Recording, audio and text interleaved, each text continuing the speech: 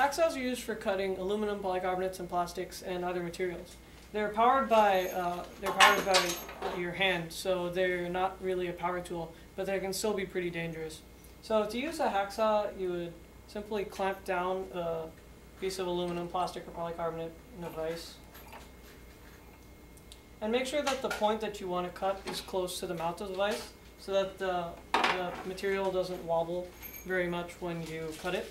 So you hold a hacksaw from the handle and from the top, or from the handle and from over here. So starting the hacksaw is the hardest part. You have to make sure that you get the groove of where you want it to cut first. So move the hacksaw in the same direction for starting that groove.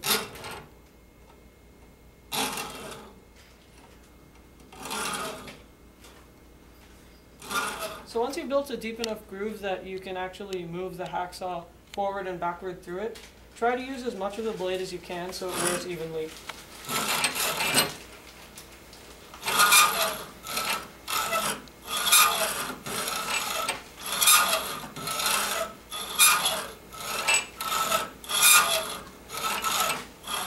Cutting through with a hacksaw can take time, but to shorten the process, apply more pressure so that you're actually cutting through the metal.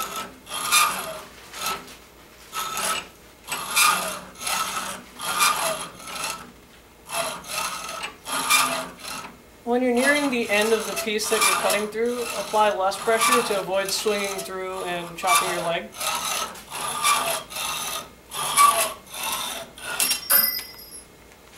So during this entire process, always remember to wear safety glasses, because metal can fly everywhere and metal in your eyes does not really feel very good.